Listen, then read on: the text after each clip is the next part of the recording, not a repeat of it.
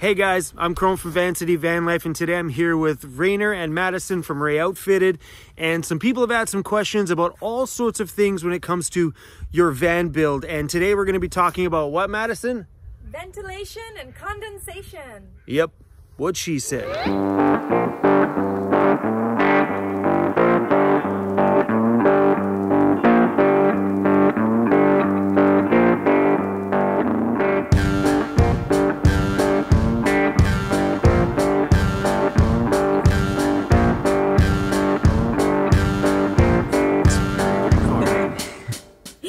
So a big topic for van builds and an important thing to plan for is ventilation. And this really strongly relates to condensation in the van.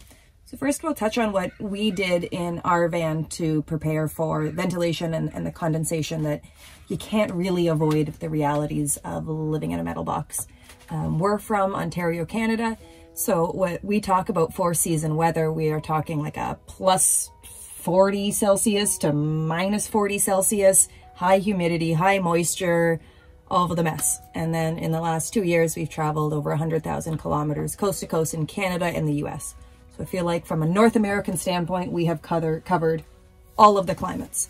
And a year into our van life, we also got to pull apart our van and see what was behind the walls. And so all of that's helped us have a little bit of insight. And we use this with all of our clients, all of our van build consults that we do in terms of how we plan. So we'll start with our choice. We have no windows that we've added. And this was partly for our own personal preferences, partly for our design and how we wanted to use our van.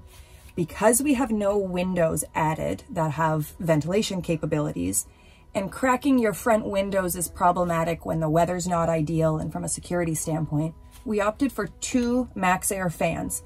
Ours have the weather hood, because the most important time to ventilate is when it's raining. And so it's really important that we're able to keep vents open pretty much all the time, but in particular in wet weather. So we have 2, one over our kitchen that allows us, we typically have that one on out, and that allows us to vent all of our cooking steam straight outside. And then we have another one over our bed. And so these 2 vents can use to exchange the air. We can choose to have air blowing directly on us, or gently passively pulling past us if this one's on out. This lets us have a little bit of flexibility in terms of how we ventilate.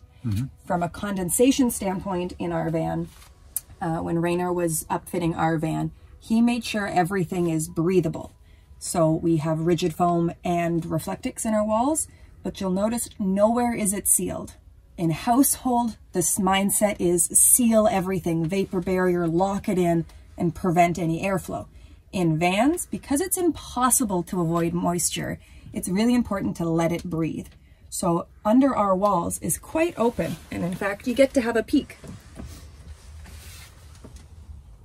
Because there is breathability, it means the inevitable moisture that can come in, we know it has the ability to get out. Where you run into really big problems inside a van is if moisture gets somewhere, but it has no place to escape. All of this leads into the question of what's best for you and your van. And like you hear us say over and over again, it comes down to preference. What we recommend is thinking about that total air exchange. So if you only want to have 1 roof vent, you definitely need to have at least 1 window that opens. If you have a roof vent and no windows that you can leave open in the rain, you're going to really just create a vacuum. These fans can go pretty hard, and it's quite funny how easy it is to actually seal yourself in if you don't have a place for air to come in as you're pulling out, or vice versa. And so at a minimum, you want 1 window, 1 vent. In those scenarios, we tend to recommend think of having your vent near where you're cooking, because that's going to be your maximum source of moisture and condensation that you're putting into the vehicle. And so in those scenarios, having a window near your bed might be really important to make sure if it's hot that you can cool yourself down at night.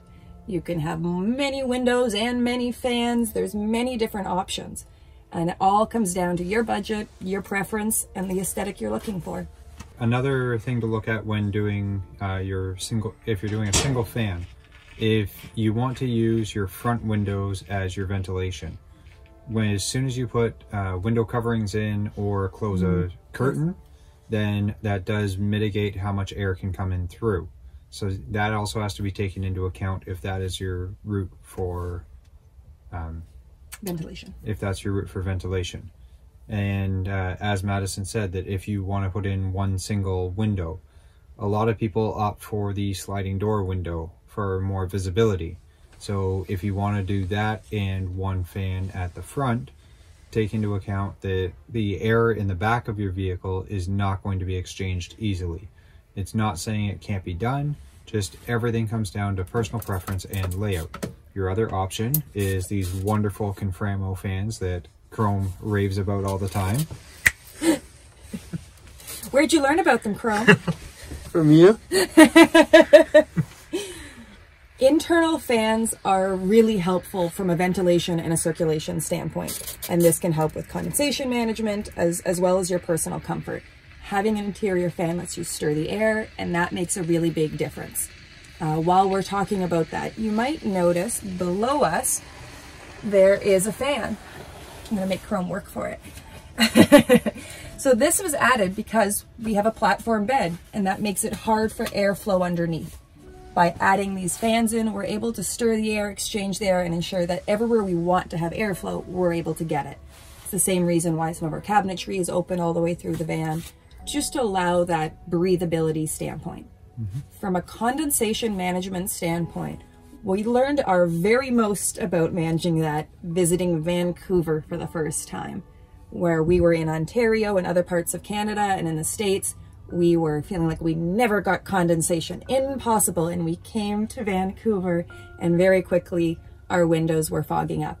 And the great solution that a local Vancouver van dweller taught us was leave one roof vent open always. So for us, that's the one above our kitchen. 99.9% of the time that is open. It'll only be on if we're cooking or need to really increase the airflow. But what that means is it has in Vancouver almost completely eliminated fogging up the windows. When we're at minus 30 Celsius, that roof vent mostly still open, because in those extreme temperatures, it's even harder to regulate it because it's so cold that moisture freezes fast. So you'll see some vans have their windshields quite frosted up, and the solution is leave a roof vent open. So it comes back to why it's really important to have a weather hood if you live in a various climate region, because it's gonna rain, it's gonna snow, and you need to ventilate. So we typically opt for the Max Air fans that have the built-in roof hood or weather hood, but you can also get with the lower end Max Airs or the Dometic Fantastic fans, they do make a weather hood that goes over top of them. Just in our opinion, it's not as aesthetically pleasing on the roof of the van, but it all comes down to budget and preference. Yeah. One question that was asked in Chrome's comments was whether sealing the inside of the van before you put insulation in is a good idea. Now, this can be debated either way, because if there's already rust there and you don't take care of the rust, sealing in the rust does not stop it from expanding. So you want to make sure that you have taken care of any rust spots before you do this. The advantage of putting a like a rock guard or lizard skin or something to that manner on the inside of the vehicle first is you are creating a membrane between the steel and the air inside. So in low moisture, this can almost eliminate all condensation on the steel, but as soon as you get into high moisture areas, you still will get condensation. There's no way to completely avoid it. It is going to happen. Just make sure that you have airflow and availability for the moisture to evaporate and leave the space. Another factor to keep in mind for condensation management is your heat source. Do you want to touch on why heat source matters? Heat source matters because if you are using the Mr. Buddy or the Olympia Wave series, they are a catalyst heater, but it is burning inside the vehicle. Anytime you burn something, you will get condensation inside. So it is what we call a wet heat source. So it will induce condensation inside the vehicle. Whereas if you go with the Espar, Webasto, Plantar, or Propex, they are a dry heat source. All of the combustion takes place with outside air for the vehicle. So they are just taking the existing air in the vehicle, passing it over heat fins, and blowing it back in. So it is no extra moisture added into the air. The advantage with this is you are now the only moisture you are inducing is while you are cooking and eating. And breathing. Or sorry, breathing. Yeah. So cooking and breathing being your prime places you're adding moisture in.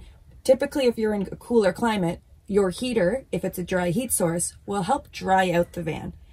So when we're in a cold and dry climate, we're adding moisture back in the van. We have a diffuser we use because it can actually get quite, what's the word? Static electricity. I can leave the bedroom with the hairs flying everywhere. And so factoring your heat source in when you were thinking about your ventilation, your condensation, your circulation, all of that is quite important. And I think we're going to do a video with Chrome to talk a little bit all your heat source options, so stay tuned. Yes, we are. I always love having these two a part of my videos.